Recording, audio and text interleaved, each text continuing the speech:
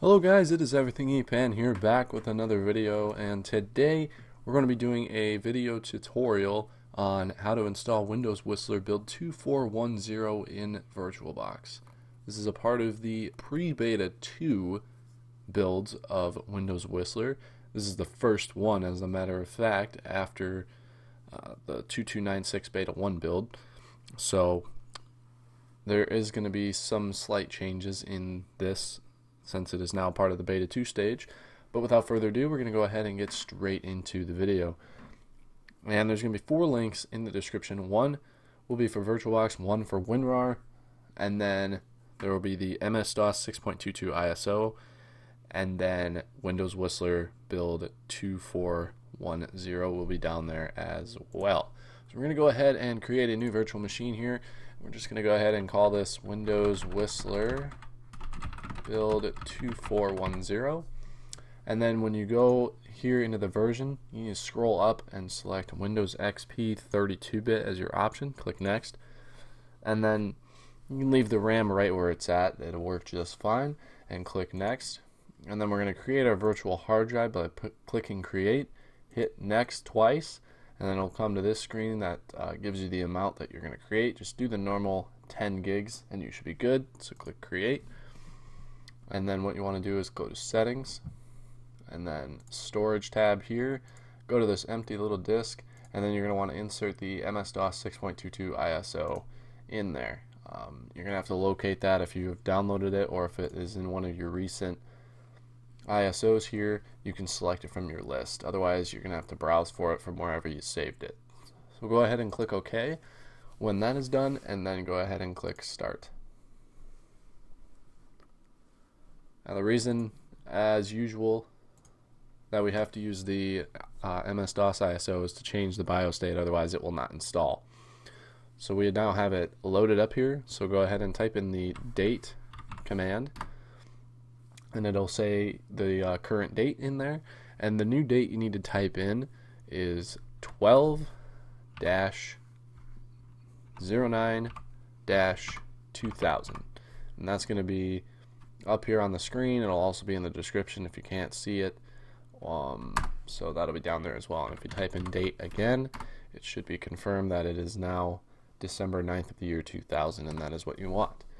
So now that that's done, we can insert the Windows Whistler 2410 ISO. That's going to be, once again, link in the description for that, and you're going to want to insert that and then reset your virtual machine, and then it's automatically going to boot from that ISO, and it will load up the necessary files for the setup here.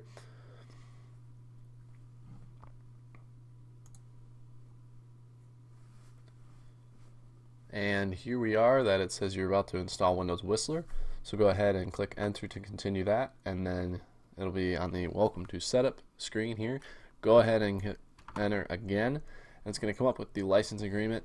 Just go ahead and click F8 to agree to it, and then this is the only space that is on this virtual drive, so we're going to install it on it. It's full 10 gigs, so click enter to select that drive, and then we're going to format the partition using the NTFS file system, and we're going to do the quick one. So click enter on that one, and it's now going to format your virtual hard drive, and then it's going to begin the process of copying files, which will not take very long whatsoever. And you see that it's going to go by very, very quick. And then after that is done, it's going to hit the first restart point out of 2, I believe. I think it restarts twice. So here we are on the first restart point already. So go ahead and click enter to restart, and it will restart your virtual machine. Don't press any key to boot from the CD, or you'll just keep going in a constant loop.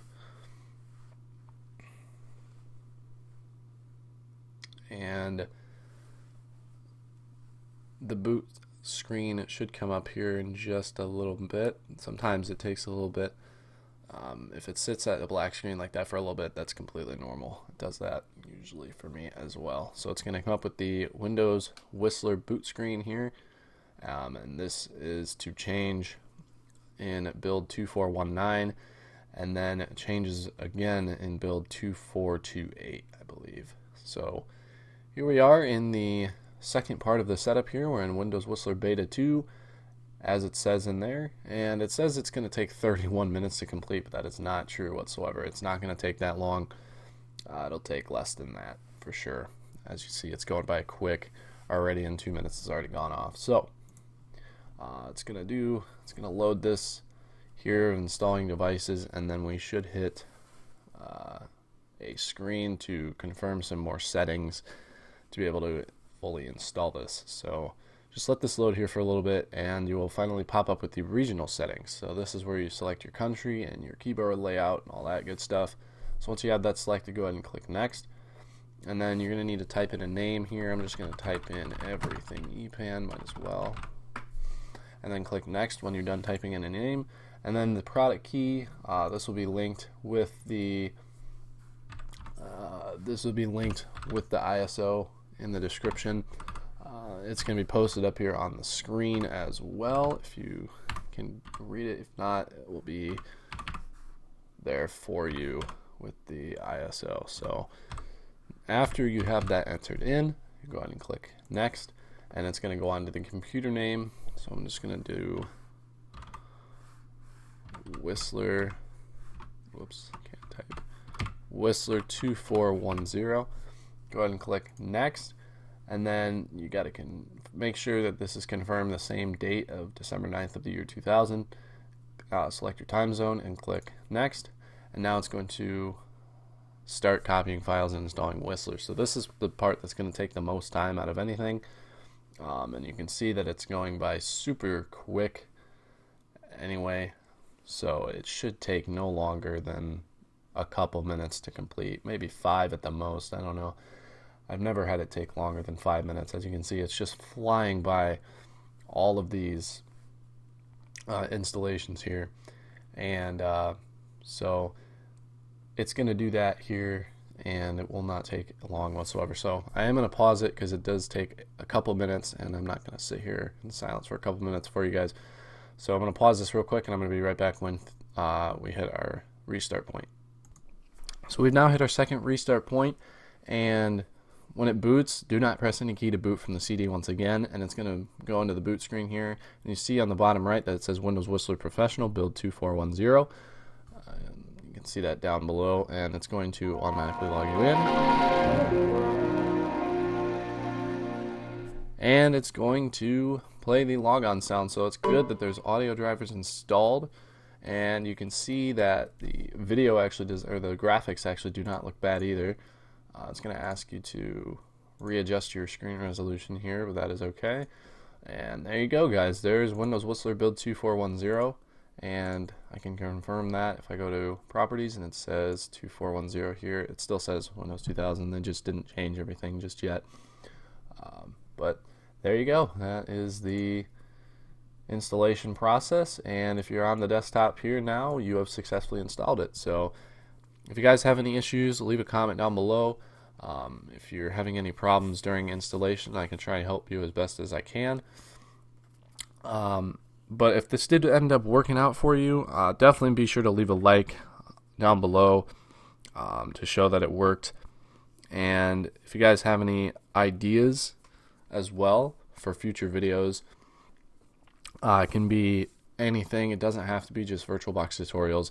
I had a couple of people tell me that I should do a gaming video or something like that, and I've definitely taken that into consideration to have more of a variety on my channel, hence the name EverythingEpan. It shouldn't be just, technology, even though that's what this channel is mostly known for. But if you guys have any sort of ideas, make sure to leave a comment down below, and I will take them into consideration. Does not mean I will use them, just means that I will have some ideas, and maybe I will use some of those ideas and have them pop up on the channel here. And if you are new to the channel, or if you're watching this and you are not yet subscribed, make sure to hit the subscribe button if you want to see more VirtualBox tutorials, if that is what you came here for. And if you want to, make sure you are notified whenever I upload a new video or tutorial or whatever I upload. Hit the bell button to get notified on your mobile device or computer whenever I upload a video. So that ends the video. Thank you guys for watching, and I will see you in the next one.